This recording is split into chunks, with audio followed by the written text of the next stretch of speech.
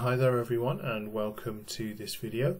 What we're going to talk about today is the job queue functionality within Business Central. So what do you use the job queues for within Business Central? Well, you use them when you want to queue a particular task within Business Central in the background. And you just want that to automatically run in the background, perhaps just once or perhaps many times during the day or on a particular day. So you can basically use the job queue entry screen within Business Central to automate the running of a specific task. So let's get into it. So what I'll do here is I'm just going to search for a page here called job queue entries. And over here we basically have the full list of job queue entries or jobs that are listed or scheduled to run on this particular company. Okay, so it's important here, job queues are company specific, so just consideration there for when you're setting up or maintaining your job queue entries. And what I've done here is I've just created a job queue entry for code unit 1281, which is update currency exchange rates. I'm just going to talk through that here so we can see what is involved with the setup of a job queue entry card. Okay, so I'm just on the job queue entry card here, and first field that I can set is the object type to run, and I've basically got a selection of report or code unit here. So I guess this depends on what it is that you want to run on your job queue. Here I've selected code unit, but you can select report, and then the object ID to run. When I drill down into there, it's showing me the code units because I've selected the object type to run as code unit, but should that be set to report, then you would see your reports in the object ID to run. So here we're saying, do I set the object type to run as code unit or report, and then in the object ID you see the code units or the reports that you can select from. So caption and description, guys, these speak for themselves. It's just giving us an idea of what the object is that we've selected on this particular job queue entry card. And we have the parameter string here, so you can use this in conjunction with your code, I believe, within the code that you're using to run this particular job queue entry, and you can set a parameter string to help you sort of run particular things within the job queue there. We also have the job queue category code, so you can use this to basically organize your job queue. You might have hundreds of jobs running on your job queue, and you can basically assign a job queue category code here to help you organize your job queues. So user ID is quite important here. That's the user ID from whom this job will particularly run. So this user ID is set to admin, and that's because I'm logged in as the admin user and I created this job. Just be careful, the user that runs a job obviously should have sufficient permissions to run that particular job. And yeah, there's other considerations that we need to take when we're choosing the user that runs a particular job. Okay, so we've got maximum number of attempts to run here, so you can set this above 0 if you want to, so if the job fails for whatever reason, there could be a dependency on another job within Business Central, or there could be a dependency on another job outside of Business Central, depending on what you're trying to do on the job queue. And you could need to set this to something greater than 0. If it fails once, it can try again. And the rerun delay here, so if it fails, it will run again based on the value of this field, and we can delay the start of the job the next time around if we wanted to do that, and we put a number of seconds in this field to do that. And then we've got the last ready state. So it tells us when the job was last in a ready state. Okay, so that's in line with the status field here. So the status field right now is on hold, but you can have a few others of those. So we won't go through them all today, but you've got other things like in process, when the job's running. You've got ready, when the job is not running, but it's ready to run. You could have error as well, you know, where the job has failed for whatever reason, but that's telling us what the last ready state, when the job was in last ready state, sorry. And then we've got the earlier start date time. So this is when do we want this particular job queue entry to run? What's the earliest time that we want it to run? Do we want it to expire? Again, we can just drill down into this field and set a time that we want that to expire.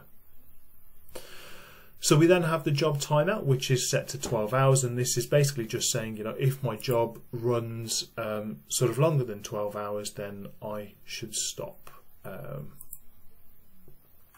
So the status we've already been over. And then if I come down to the recurrence fast tab here, so this is basically just telling us when we want this particular job to run. Okay, so I can set the checkboxes here to say I want the job to run from Monday through to Friday, or Saturday and Sunday as well, or I can unmark these booleans just to say I only want them to run on particular days. Okay, so this is based on if you want the job to run every day or a few days within the week. If you want the job to run every day, but you want it to run at the same time, what you can do is set a next run date formula here. Okay, so see, I've put in a next run date formula of 1 day. That's now set the recurring job to yes, but it's also deleted the recurrence on the weekdays. Okay, so because I've set a next run date formula, it's saying I won't run on a particular day. I'm just going to run every day, 1 day from the time that we tell BC to run the job. So the starting time and ending time basically identify what hours, if any, between which you want this particular job to run. Okay, so if I only wanted this job to run between 9 and 5, I can set these two fields like this, right? So again, this depends on what you want to do. You know, it could be a one-time run that you want to happen on a particular day. It could be a multiple run, so multiple times that you want this job to run, and it could be that you don't want this job to run outside of business hours, or it could be that you want it to run outside of business hours, inside of business hours. Whichever way you want to set that up, you can use the starting time and ending time to do that. And in conjunction with that, you can also use the number of minutes between runs. You know, if you want it to run every 60 minutes, you can put 60. If you want it to run every 5 minutes, you can say I want it to run every 5 minutes there.